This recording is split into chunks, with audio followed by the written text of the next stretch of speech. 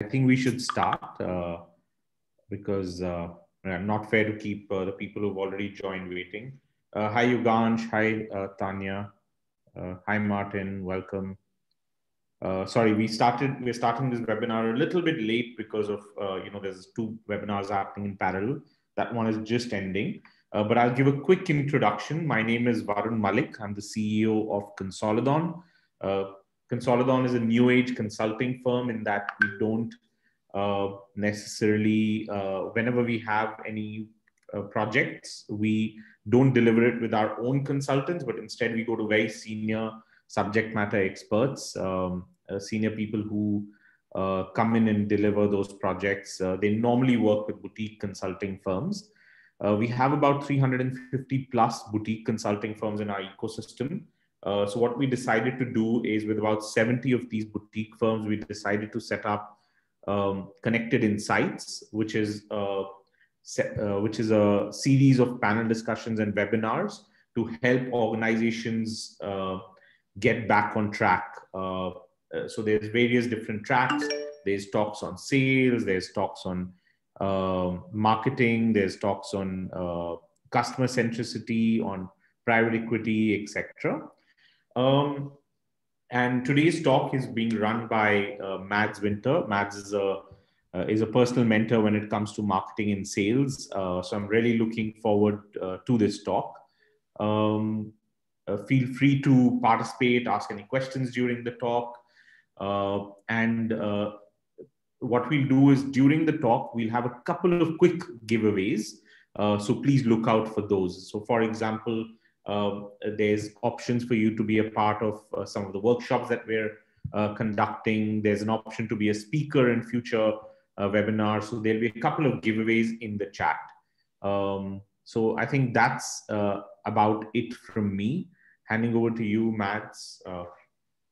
Thank you so much, Varun, and good morning or welcome to all of you.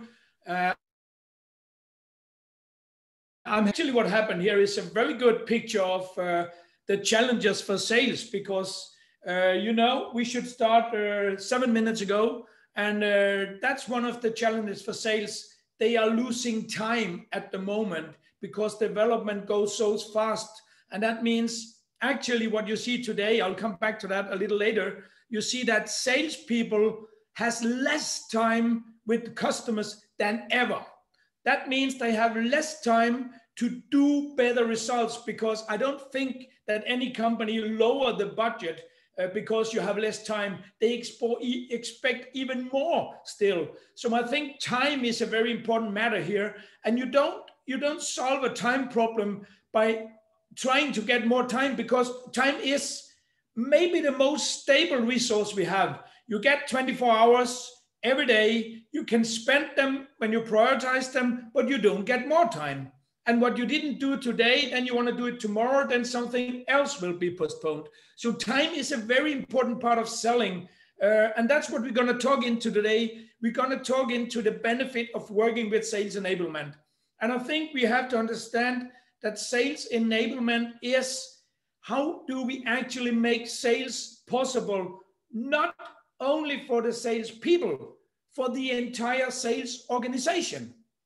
And actually, when I see you the next time, next year, we're not going to speak about sales enablement, because we are already speaking about the next level of sales enablement called buyer enablement, meaning that how do we actually make it easy to buy? Because if it's easy to buy, then it's easy to sell. And if it's easy to sell, then we're successful. So I hope you understand this algorithm, how it sticks together. So welcome to the benefits of working with sales enablement. I am, of course, as Varun said, I'm representing the company Intense and working very close together with Varun and Consolidon. And we believe that there's nothing like luck in success when you have a company in sales. Luck is not a matter. And that's why we call our company Intense, because we can see when a company works intensely with everything we have to do, customer service, customer centricity, sales enablement, if you work intensely with something, then you succeed. And compared to what about luck, I was those of you participated yesterday, they know I'm pretty close connected to a lot of scientists. And there was a professor actually from the Mauritius. He is a professor in the North America in Chicago. He told me a very good story about his students. He asked them a question. He had a group of sales students in a class of sales and marketing. And he asked them a question. And I could ask the same questions to you. And if you have the possibility to react, you have reactions that you can show me here. Please do that if you want to. He asked them a question. How many of you believe in luck? And then most of the people, they put up and raised their hand and said, yeah, we actually believe in luck. And then he turned the question around and asked them, how many of you actually think luck believes in you? Then some of them were a little more pessimistic and saying, no, I'm never lucky and it doesn't believe in me. And then he asked them a third question. How many of you believe in luck in sales? Then quite a lot raised their hand and said, yeah, sure, we need luck. And then he asked them, okay, does that mean when you create good sales results, you want to be called lucky? And then all of them said, of course, they didn't want to do that. So we had to change. There's no such thing as luck in sailing. There is only being aware, being prepared, being ready, and then still developing. And with these starting words, I welcome you so much. In my 25 years or a little more working with sales development, I actually touched sales enablement a couple of years ago. And the first time I touched it, I saw that this one is a very interesting structure to work very, very structured, very efficient, developing our sales. It's also a mindset. It's also a way of understanding that sales has to be enabled. It doesn't enable itself. And that's one of the problems that very often we talked about, that sales is something that just happened, and that's not good enough. We need to be much, much more structured. So today I'm going to take you pretty fast through a very big topic, a topic called sales enablement. I'll tell you a little about what it is. I'll also tell you what it isn't, because a lot of people think something about sales enablement that it isn't. And I'm not going to blame companies like HubSpot, Showpad, and all these tools that we see. They call the tools for sales enablement. And in my opinion, this is definitely not right. These tools is just part of sales enablement. So I'll go a little deeper into that a little later. And then I'm going to show you why you should spend time on sales enablement. Their benefits are so tremendous if you can really touch these. And then I'll give you example of how you can structure and start. But I'm going to tell you as well, this job is never finished. It's an ongoing process, because sales enablement, that's a little like if you want to go on a diet, you can go on a diet, but if you really want to succeed, you have to change your lifestyle. That's the same here. Sales enablement is not a diet. It's a change in the way you work with sales. So it's a mindset, and it has to be habits, and it's a lifelong learning. But just before I'll go also a little to the flip chart, you see already the model is here behind me. I'll go into some reasons why sales enablement really, really matters right now. We are heading in, we are in the fourth industrial revolution, shortly going through the four industrial revolutions. The first one came when we got all the machines. We got the steam machines, and we were able to produce and manufacture a lot of things without so much hard work. That changed a lot for a lot of people and created more workspaces, but nothing hit sales. The second industrial revolution was transportation.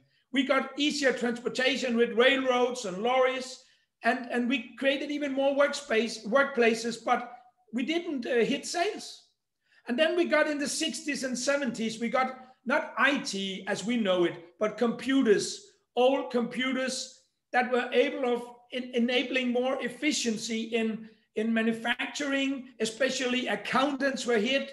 You could do a lot of things on old school computers. They were huge as towers, but they were really changing some of the manual administrative work, and that changed a lot, made us more efficient. Sales was not hit. And then we got the fourth industrial revolution, the digitalization. That really hit sales, because now it was enabling buyers to get more information, and it also made a lot of the approaches to the market much more difficult, because what happened was that we could use the internet, we could use all the digital tools, and now sales had to change, because we used to see sales as a man with his bag and a car, driving around, shaking hands of clients, and that is totally changed. This is not the world of selling anymore. Salespeople waking up in the morning, looking if I'm going east or going west. I want to go with where the sun is shining. I want to go this way today. That's not going to happen, because that's not going to succeed in the future. That's why sales enablement can help us. And just look at these figures here. They're really scary. 56% of sales leaders and managers see that their sales force is efficient. Try to imagine that nearly half of sales leaders and managers already admit my sales team, my sales force is not efficient. That will never happen. If you were in sport, you really had to work with your team and say, we need something to be done. And then it's really interesting. If you ask, again, sales leaders and managers, they only see that they have significantly developed the sales force the last 12 months. And to be honest, 12 months is a decade today, because changes run faster than ever. So we really call for development when only 43% see that they have significantly developed the sales force. So what we need to look into here is definitely that we have to look into how we can change it. So what I'm going to do now, I'm going to change my screen. I'm going to go to the flip chart and give you a little background of what we actually want to achieve. This is the sales enablement model. I'll come back to that a little later. Before I do that, I want to show you the most important whys of doing sales enablement. These two models is the background of sales enablement. First of all, when we look at this, here we have these axes. And when I draw this box symbolizes the result of our company in 2020. Let's just say 2020. This was the result in 2020. This result was created by a number of customers. And here we could look into the customer mix, how many A, B, and C clients. And those of you participating in yesterday's webinar with Bert will know that segmentation is not only about A, B, and C, it's also about behavior, need, and how they work. But that's a different thing. That's also very important for sales enablement. This is one part. The other one is the potential. And that means how great did we actually take part of the potential with the clients. And here we have what is called, so to speak, the product mix. That's how good we are in using the variety of products we have. And we can just say X, Y, and Z product. This result was created in 2020 by not only the salespeople, but by the company. Now we all know that in 2021, we're gonna improve this result, increase it. And then in 2022, we're gonna do the same. In 2023, we're gonna do the same. So what we're actually gonna do is, we're gonna work with generating new sales, getting leads, new selling. We're gonna generate more potential, upselling, cross-selling, more selling. That means here, we're gonna hunt for more sales. And then of course, we're gonna stop. What can happen is, we get leads in and we lose customers. We lose customers because every time we lose a customer, we lose, first of all, we lose profit and turnover, but we also lose a lot of time spent getting in our portfolio. And that's a big, huge problem, because if we lose too much customers, we have to get new customers. And I don't know if in your company, I don't know if you know when you actually, when a customer is profitable. That's one of the points I'll get back to, because what I see is a lot of salespeople, they don't know when they actually earn money. They think they do from the beginning, but they don't understand the whole chain of things done to get a customer in. And it's definitely, in most businesses, it's definitely cheaper keeping them in the business than achieving new business. This model here is a basic and fundamental model for understanding what sales enablement is about. It is about having this development in a structured and not by coincidence way. Now we're back to luck, and now we're back to plan. If this happened by luck, then you didn't do it. If it happened because you made a plan and you worked structured, then you did it. So what we actually have to do is we have to grow this platform, this portfolio, so that 21 will be better than 20, that 22 will be better than 21. Maybe we say goodbye to some clients, maybe we say goodbye to some of the services and focus on those that are really the best one. This is one part. This is a very important tool to understand. This is planning your sales and understanding your sales.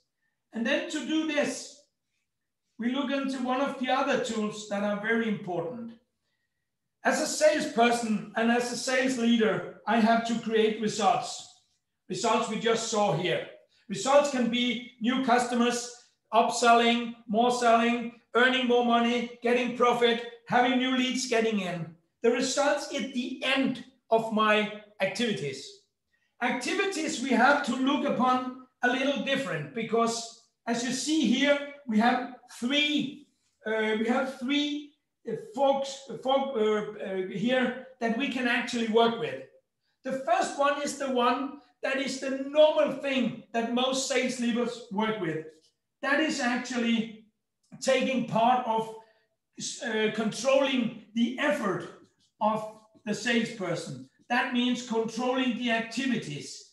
And normally when you want to create a bigger platform, what you say to your salespeople is do more. The problem is most of them cannot do more. That means you kill motivation and you still try to get them to do more. But the problem is when they do more, you lose some quality. But effort, of course, effort is a very important part. But most sales leaders, unfortunately, measure so much on quantity that you lose quality. Another part of activities and effort is prioritization. That means we have here quantity and we have here priority. That means if we want to get new leads, new prospects, new customers, then you have to make sure that your salespeople and your sales force is not working too much on the old existing clients. But if you don't do that, you lose them. So here you really have to take prioritization. If you want to force your sales team to go to get new leads, who should take care of the existing clients? So here is the first part. That is the most easy part to work with, activities and effort, because you can measure them. Another very important part is not only effort, is it efficiency. Efficiency is about behavior. That is how strong is the salesperson to structure a meeting. How strong is the salesperson to use the right arguments, handle objections, handle price objections, build up the uncovering and activating needs, presenting solution. And here what we see is that a lot of the salespeople are old school because they have today to use virtual meetings, build up online meetings, and they get less time out there with the clients. I'll show you in a minute. They get less time. So we need to change quality. That means we need to change behavior. We have to learn them what to do. And you will not win. Here, a little root set. If sales managers normally focus here and forget this part, what you do is you see that your people are doing bad, but you ask them to do more. So what you actually get is you hire this and you know that this is low, so you get them to do more shit, so to speak, because they do shitty. So this is a problem. You have to understand the solution to better results is not necessarily more activities. It could be less, but the right ones with the right quality. And to manage this, we need to understand that right in the middle of this is the heart and the brain understanding of what we're doing. That means if you want to change the result, you need to change the way people do activities and the efficiency and quality. And the tool, the key to change it, comes here. You have to make them understand what kind of changes are we doing, why are we doing them, how should we change, and what can you do. This is exactly the key in sales enablement, that if you want to change a result, you start by changing the understanding, the mindset, the behavior of your sales force. And if you don't do that, you're back to luck. Then you're lucky. And right now, I work with a group of real estate agents. They are like 1,200 real estate agents. Right now, their results are amazing. All of the shops with these real estate agents are doing amazingly. But they are not aware of one thing. The market for real estate right now is tremendous. So when I ask them, you're doing good, but are you doing the best you can? They said to me, look at the results. And I said, yes. But when I get the measures, all of you are losing market share every day. That means your competitors are doing better than you. So when times get bad or tough, will you then be ready to win a less big market? That's how you actually have to understand that if you only look at results and you don't look here, then you don't understand anything. And if you don't compare results to actually what's happening in the market, then it's a problem. That's also why, in my mind, doing a budget is a little old school, because if I did a budget in 2019 for 2020, I did a budget and then COVID-19 came. What could I use a budget for? The problem is that every time you do well, you think that going over the budget is amazing. And every time you do bad, you think budget is something from hell. You have to stop thinking that much about budget being fixed, because if a market changes, budget can go up, budget can go down. They need to be more dynamic. And that's one of the problems, that old school sales leadership has been very static. It's about, I started out being a salesman 27 years ago.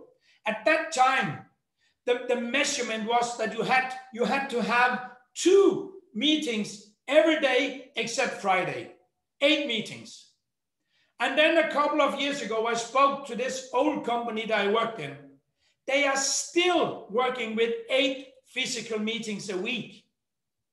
Maybe it's wrong. Maybe it's right. It's not about the number. It's about, did they actually think, or was it just some inheritance that was brought because the old time was 2 meetings a day? This is one of the problems. I'll show you some figures why it's a problem. I see somebody in the chat. Yeah, sales is not luck, definitely. Thank you so much. I'll just show you a little here from the screen. I share again. I hope you see my screen. First of all, we saw the sales managers see that they had to develop their team. Here you see the efforts, the will, efficiency. This is our tuning fork. And if I was tuning a musician instrument, I had to tune it by more things than just one. And here we can tune it by efforts, will, and efficiency. But why is it so important to go into this? Because what happened over years is that we've done it really, really difficult to be a successful salesperson. Let's just take these 5 figures before we go into the sales enablement model. What we see is, in average, that 4.3% is involved in a sale from internal. That means every time a salesman sells something, he has to engage with 4.3%.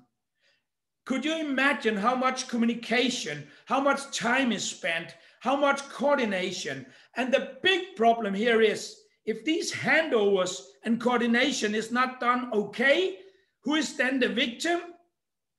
The customer. So here's one of the things we need to arrange. And I don't think this figure will go down, because a lot of things get more and more complicated. And that's okay, but that means we need to structure it well. And what is also interesting is that this 4.3%, all of them more or less is involved in sale. But some of them see their just operation. We come back to that. That's one of the problems. In the middle, you see 53% of sales reps in the B2B world reach their target. Could you imagine 53%, that's nearly a little more than half of salespeople in the world reach their target. Could you imagine that if you were responsible for a hospital or responsible for the airport and 53% of the airplanes were landing safely, could you imagine that somebody will call you successful? If you were responsible for a hospital and 53% of your surgery and operations went well, would you be successful? So here we are in two problems. Either salespeople are very bad in budgeting, or they are extremely unstructured, working bad, not good enough to reach their target. Anyway, we're just accepting that they didn't reach it. Then I could ask, if we just accept it, why do we then use a target? Why do we then use a budget? It seems like it's valueless, and we just use it because we used it for years. I would never be satisfied if you could tell me that only half of what I'm doing is successful. And then we look at the right one. 62% of sales rep, they see that internal administration, communication, coordination is the major challenge for doing sales. It might be an excuse. It might be because they don't understand how important it is. But whatever it is, it's a problem. Because if every 6 out of 10 salespeople is running around feeling that they're demotivated because of internal administration and communication, then it's a problem. And who will be the victim in the end? The customer. This is also what sales enablement is about. How can we, so to speak, kill this because this is not good enough? Then we have this one. I know some of you maybe participated in my seminar yesterday, and it was very much about this one. We see that 73% of sales time is spent with customers not ready to buy. Then we could look at this one. I'm just going back to the flip chart here. We could look at the effort. If 73% of the time is spent with customers not ready to buy, we don't get very far by just having more effort. We need to do the right thing at the right time. That means maybe we have to take speed out of sales to get higher results instead of creating more speed and then spending more time together with people not ready to buy. And then we have the last one. 35% of salespeople's time is spent on selling.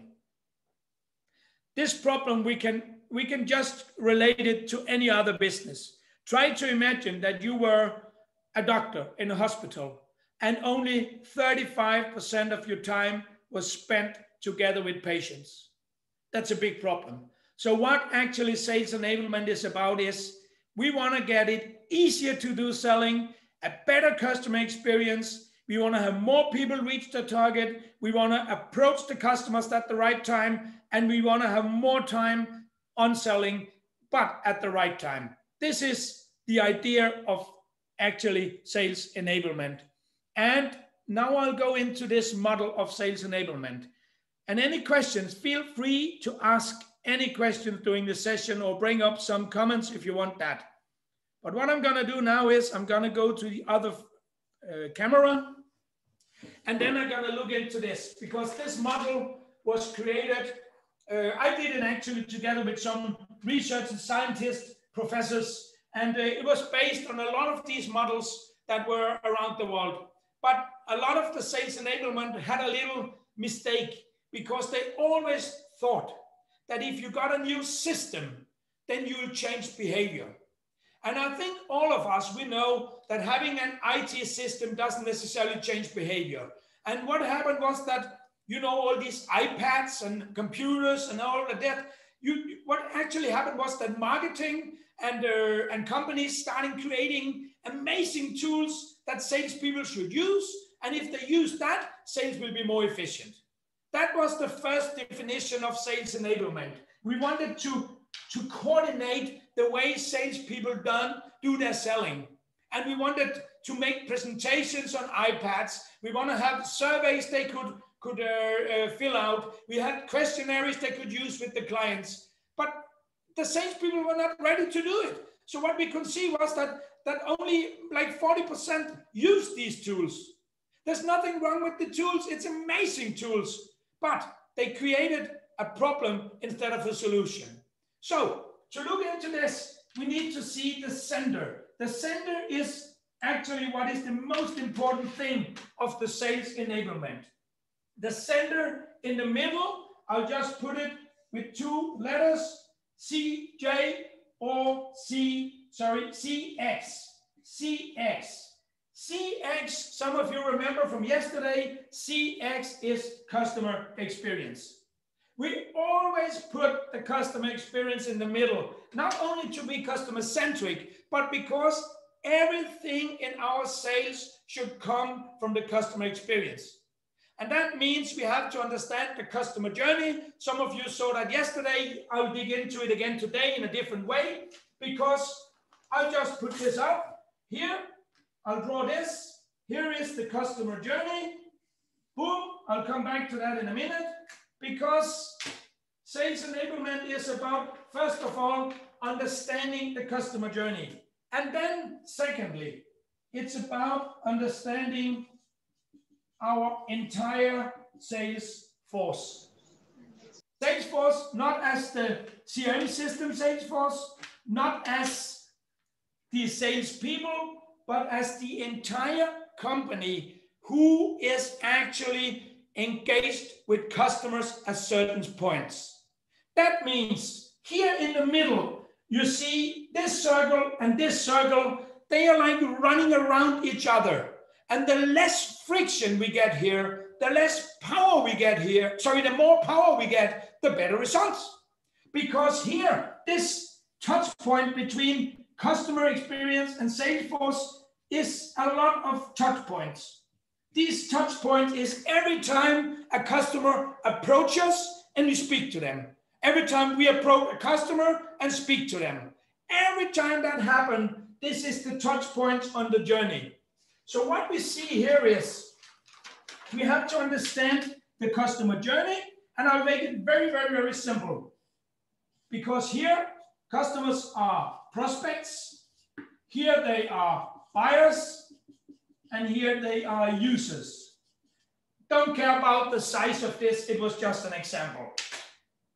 This is the customer journey. The minute they start examining what they should buy, some of you saw it yesterday in the Infinity Loop, they get aware, they examine, they research, and then suddenly they decide to buy, and then they have a solution of buying, getting started, onboarding, and then they get users, and they want to buy more, and they want to keep on buying. This one should be very, very long, and hopefully never ending. What I did in a company I work with was that we put this one up, and then we said, okay, if we have the customer journey, then we have to look into the sales process. And we have to look into this and say, okay, who in our company is responsible for what at a certain time, when, and how should they do it, and why? What is the benefit? That means who take care of lead generation, who contact leads, who speaks here. First of all, here we found out in this company that we had a marketing that created digital campaigns. We found out they had an inbound call center that took care of the calls internal when buyers call into them. So we found out here there's a lot of people that who should do what, when, how, and why. And the minute we can answer this, then we know the touch points. Then at a certain moment when people are ready to buy, then again, now they get into being customers. And when you're a customer, you go from lead to a customer. And then again, we can ask the same. Why, who should do what, when, how, and why? Because now we got also our financial department engaged. We got maybe our technicians engaged. We got our service department engaged. We got the sales people engaged at a certain time here. So what we define now is who actually touches the client at certain points and what do we expect them to do. And then, of course, every time you do that, I'll just give an example here. You create handovers. And these handover means that somebody has to get rid of the customer, to bring it to the next one. And could you imagine that I throw a ball and nobody's ready to catch it? Then it's a problem. And what actually is one of the biggest problems when you want to do this is that people are not ready or don't want to catch the ball or don't want to throw it. That means that the sales guy thinks he can drive them from all here to all here. Because what you have here, then you go from being a customer to an ambassador and user that really wants to buy more, buy again, make references, tell other people to come. And then we could decide again, who, when, what, how, and why. And then we had all these touch points. And we found out that the salesperson is only doing some of these touch points. And we defined in this company, we actually defined, I think it was 76 or 75 touch points. All of them were not important. Sorry, all of them were not that important, but they were all done. And nobody knew that they touched the client 76 times. So we had to define what are the most important touch points. Could we maybe change some of them? Because what actually happened also, and that was so annoying for the client, that was at this time, they were called by 4 people to start working with the company. Is that efficient? No way. Try to imagine that you arrive in a hospital, you have to go into surgery, and then 4 people get to ask you more or less the same questions. Will you feel secure? Will you feel safe? First, the nurse asks you a question, then the doctor asks you the same question, anesthesia doctor asks you the same question. Will you feel okay if they ask you 4 times the same question?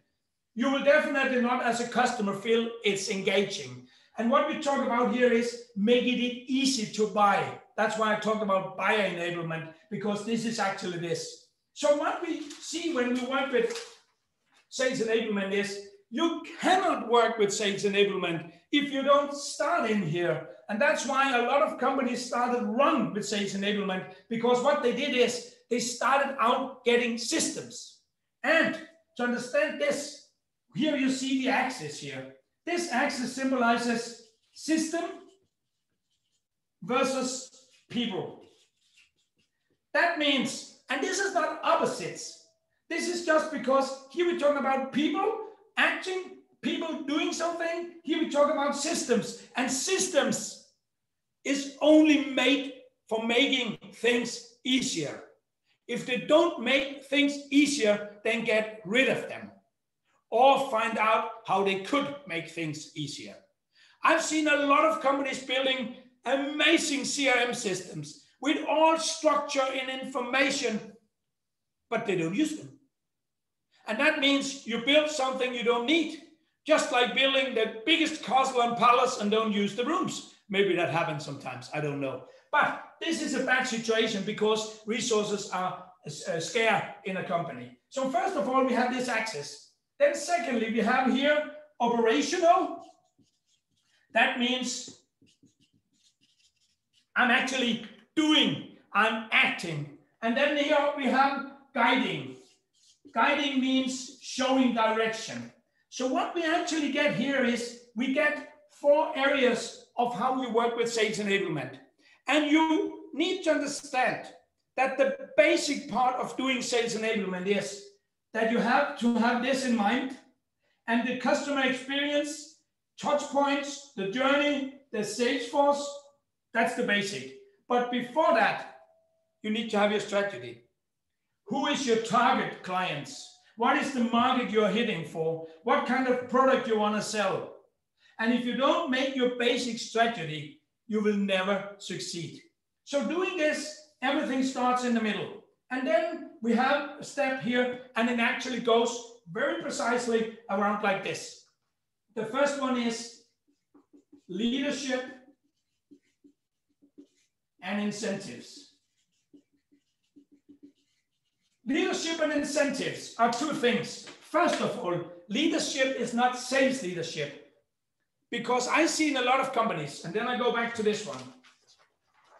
One of the biggest problems here was that we had involved in this, we had a sales manager, a service manager, a manager for operations, a CFO responsible, we had marketing responsible, we had 6 or 7 leaders engaged, but they didn't have the same mindset because some of them just wanted to follow compliance, some of them wanted to give the most amazing customer experience. So everything in sales enablement doesn't start with the salespeople, it starts from the top. Just like if you want to wash your stairs, start from the top, don't start from the bottom. They get pretty dirty if you start from down. If you start from the top, you start here. So what you create here is a unity in leadership, understanding this one, and then you have to show that incentives can be a very big problem. Try to imagine that you have salespeople that is on a commission base, and this commission base is just for selling. They don't care that much about retention, getting ambassadors. They just want to sell. That means they don't care about handovers. They don't care about anything else. The minute they close the deal, they're out of there. Is that a good experience? No. That means you have to create, and maybe the service people, they don't get any benefit from doing more selling, and they only get hourly paid. Why should they try to do something extra? No way. So what you have to look into is your incentives, because in a lot of companies, these incentives, they kill people motivation. So this one you need to look at. And of course, if you think, wow, this is a big one, I'll give you a little later, I'll show you how to start. And then of course, most of you will need somebody to guide you. But these are guiding examples because leadership and incentives will guide us. Then what we have to look into is our sales process. Not only the sales, also the service and sales process, and collaboration. How do we actually work together? You see what we're already doing now. We talk about this. We have to define all these handovers, who is doing what at a certain time. We need to make sure that things they fit, because these fingers will fit, they'll not fit now. That means we have to define this, and that's a good job to do, because what we also find out when we do it is that certain things we can just stop doing. We can just stop doing because there's no value. And the minute you cannot find the why in something we do, then get rid of it. Then what we see now is, now we have control of leadership and incentives, they should guide us. We have the sales process and collaboration, that should guide us. Then we need one thing down here, and that is a very important part. We need to have IT systems, insights, business intelligence. What do I mean by that? These are systems that can support here. Never have a system that doesn't support your collaboration. What I see is a lot of times people buy systems and then trying to design process. I would make a process and then find the system. And then of course, maybe the system is only 80% or 60%. That's okay, maybe it's okay. Here we also have insights. Insights, what could that be? Let's go back here. Which of our clients actually bring money to the table? What we normally see is that when you ask salespeople, they have their favorites. They had their really loved clients. And maybe these clients are not the one we're earning money on. Maybe we spend time on the wrong client industry. Maybe we don't sell the right products. What we need to do is we need to have an overview here and get all these insights and then use them to optimize our process. And that takes leadership, because in a lot of companies, what I see is you get reports, you get key figures, you get a lot of information, but you don't use them for anything. And that means if you don't use them to change prioritization, to change process, if you don't use them for anything, why then have them? There's no reason for do that. So we actually have to understand that this is a very important part, that we can gather this information, and it gets easier and easier. What it can also do is, I done this in a company. We designed the process. And what we also did was we exposed the salespeople, we gave them iPads with product presentations. That meant they had all the tools, because we're talking also tools here. They had all the tools they needed all the tools they needed to close a deal immediately. So what actually was interesting here was that when we started out, we could see, if we look at this one here, we could see in average, they needed 5 meetings to close one deal. This is a hit rate of 20%. If you want more sales here, what you normally will do is demand more activities. We said differently. We said we need to do differently. We want to go down to that they can close one deal in 3 meetings. Because then if we can have more meetings, we get more deals. To change this, if I want to change this, I need first of all to change prioritization, change the things they're doing in the meeting. I need to change their behavior, because if they are doing as they do today, and I expect a change to come on result without changing behavior, then I am, as I said to somebody yesterday, I am hit by the thought of insanity. If I think that something will change without changing behavior, I tried it several times. I don't lose weight by thinking. I lose weight by doing. So I need to change behavior, because then I could bring this one to 3 meetings to 1 sale here. And to do this, I need to start working with the understanding of the what to do, the why to do, and here the how to do. And if people don't understand the why and the what, I will never get them to do the how. And what I could see, I worked with a couple of these amazing companies. There's a Danish company called Templify. They made all these tools that actually means in one system, a salesman can start doing a presentation. He can change it when he's with the client. He can make the presentation into a proposal. He can send it immediately. He can get the acceptance digital, and then he can send an order confirmation. He can do all things here. Try to imagine. We take maybe 3 or 4 things and take them out of the doing here. This system is an amazing system. I've seen how it can actually measure. It can measure if a sales guy is in a 1-hour meeting. It can measure in the iPad in the system. It can measure how many minutes is spent on the introduction, how many minutes is spent on presentation, how many minutes is spent on uncovering needs, how many minutes is spent on every slide. They can uncover everything. But how do you see salespeople see this system?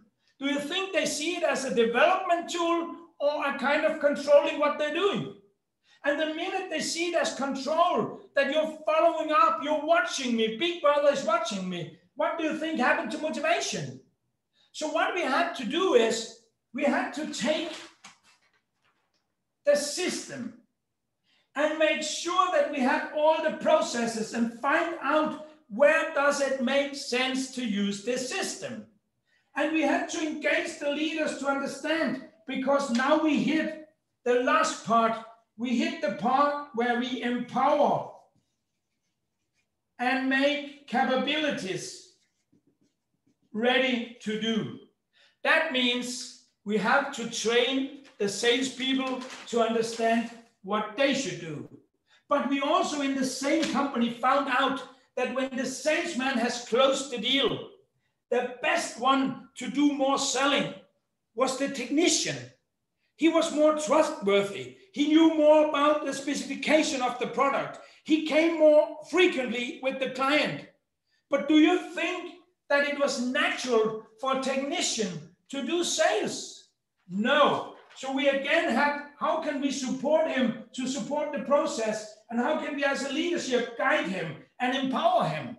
So that means when you start here, you always start by understanding the client. Then you start understanding your sales force and the touch points you have. Then you engage and align with leadership and incentives. Then you start building your structure, your processes, how you collaborate, the handovers. Then you look at systems, how systems can support you, and maybe you get insights, and maybe you find out that some of the things you want to do was not it was not worth doing it. And then you empower and engage and make building capabilities. And yes, this might lead to that some of your salespeople is what I call a walking dinosaur. That means maybe they are not for the future, but for the past. Then you have two options, sorry to say, change or leave. And that is your job as a leader, because if you don't let go of them, you're killing other people in the sales force. So this is sales enablement. These 7 steps, this is sales enablement. And it starts like that, and that's how you build it up. And I know it seems pretty simple, and I know it takes sometimes a coach, that's lucky for me, to guide you through this. And I'll just give you a couple of, maybe there's a question here, I'll just see. No, it was just a giveaway. Amazing how these giveaways are done. Thank you, Kanika. And then I'll just go to my other camera here. Yes. And then I'll share again the screen, because now we are back to what it's really all about. This is all about this structure you see here. Customers in the middle, surrounded by the entire sales force. This gives us all the touch points, the handovers. Everything is driven by the customer. And we have to understand some of these companies that can really do this. How can Amazon actually win a situation without having a product? Because they really understand this. And then you build the leadership and incentives. You do collaboration and process, insights and technology, and then you build capabilities and empowerment. Okay, why is this interest?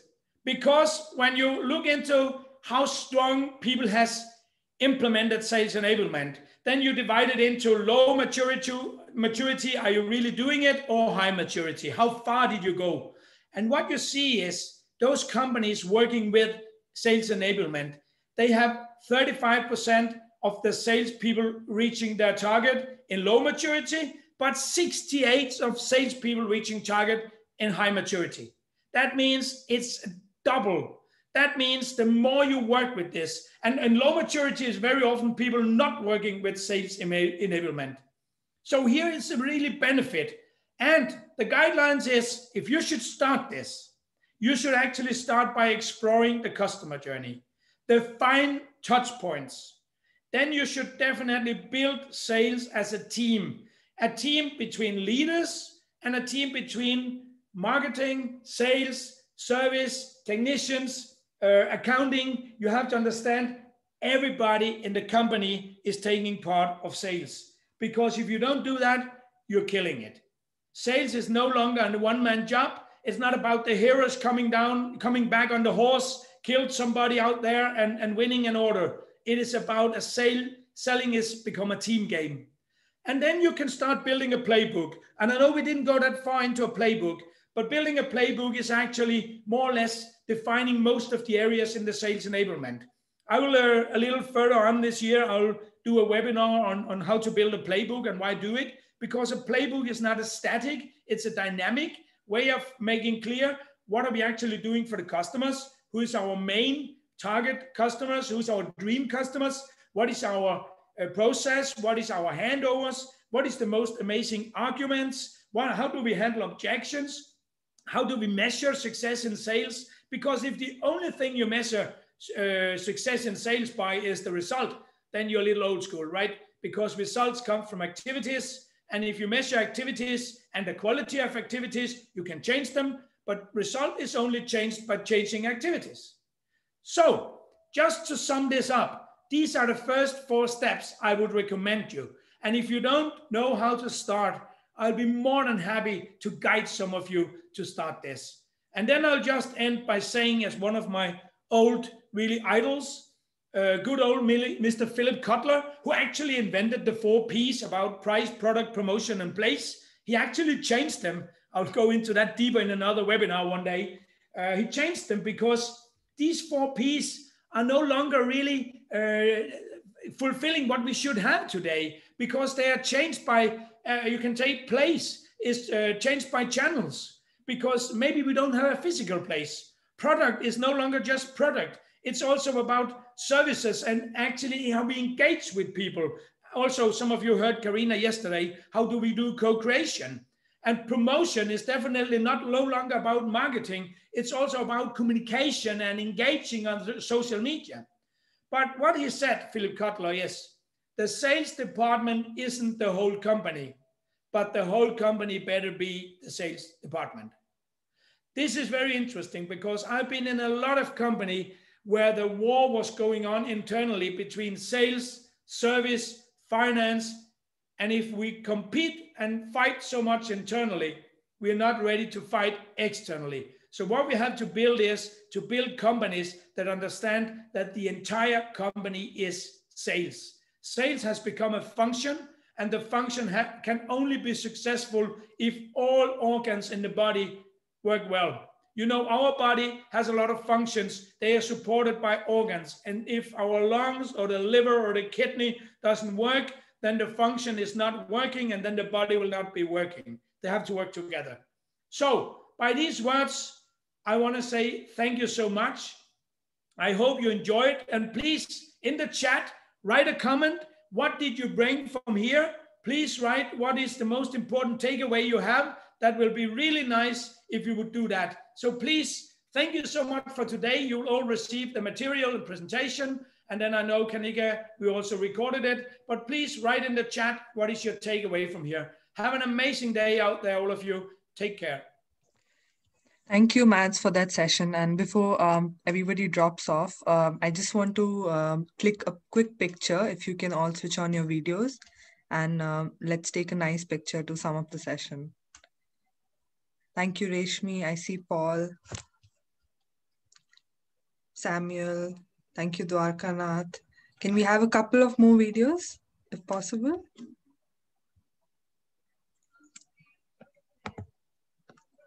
So many nice faces to see a Monday morning.